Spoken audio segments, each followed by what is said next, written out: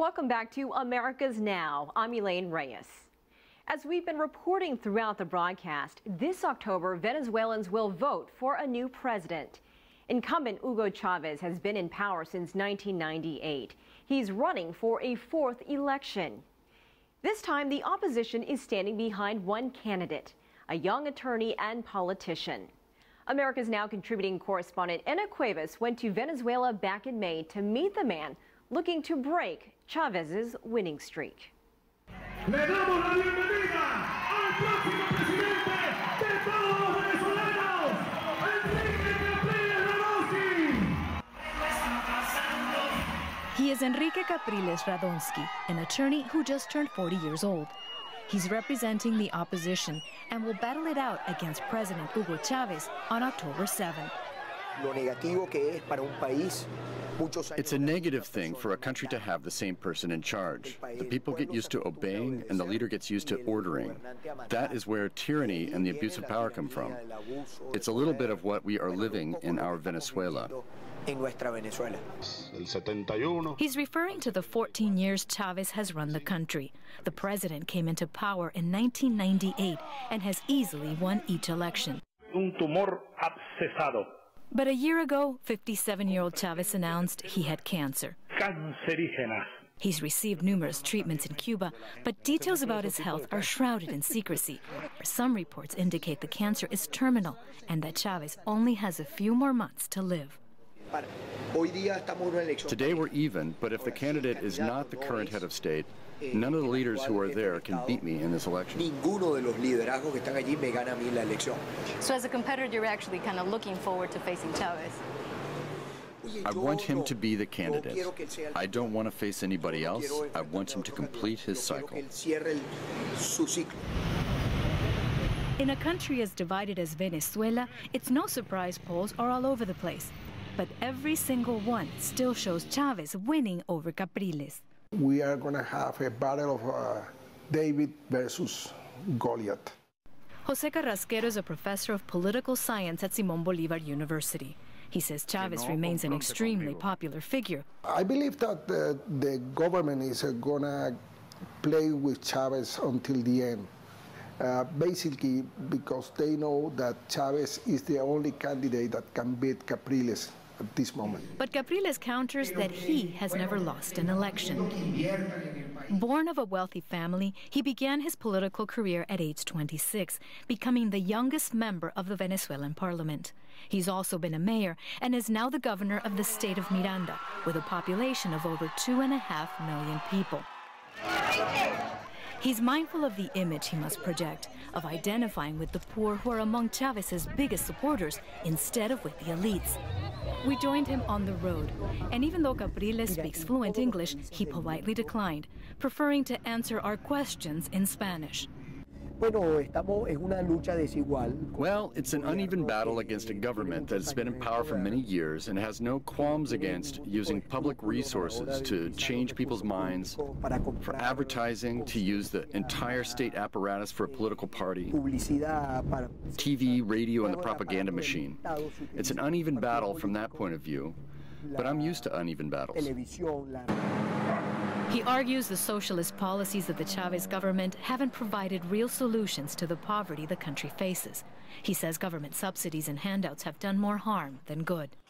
The condition of poverty changes not when you receive money to live, but when you have a social program that helps you, that shelters you, but that also provides all of the conditions for you to have a job and to become independent.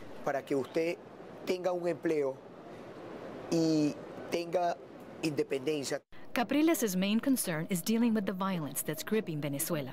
A 2009 government report indicated that during Chavez's tenure, murders have nearly tripled, making Venezuela the murder capital of South America. But the truth is, the situation has been going on for about 12, 13, 14 years, and you can't change things overnight. I disagree. There are short, medium, and long-term measures. The effect education may have will take longer. Providing employment will also have a delayed effect. But in order for the judicial branch to work, we don't need a lot of time. Also, taking guns away from those who are armed doesn't take a lot of time. He says the military is key to curbing the problem. I think the armed forces have to be incorporated into a peace process. Brazil did it and was successful. Venezuela can also do it.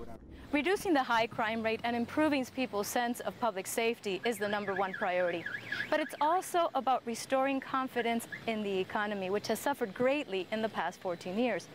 Whoever becomes president needs to attract foreign investors using Venezuela's most valuable natural resource, its oil. Venezuela is the 5th largest oil-producing country in the world and has the biggest oil reserves outside the Middle East. Capriles says he wants to use the oil to stimulate growth in other areas to jumpstart investments. But I think the oil industry is strategic in attaining that goal, to make sure oil is the motor to diversify the Venezuelan economy. For Carrasquero, the key also lies in political stability. If we can do that, we're going to have a huge investment in Venezuela, basically because we have a potential of development that is, I believe, the biggest in all Latin America. But those who oppose Capriles say he represents a return to the old Venezuela, where only the elite wealthy few rule the country. Not so, says a former Chavez supporter. Vladimir Villegas is a journalist who hosts a daily radio talk show. He's held various positions within the Chavez government, including stints as ambassador, as well as vice minister of foreign relations. He says today's opposition includes those who, like him, used to support Chavez but are now looking for a change.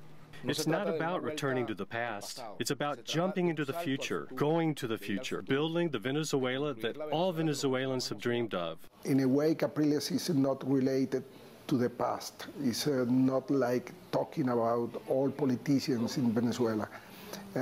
Capriles represents a new way of doing politics.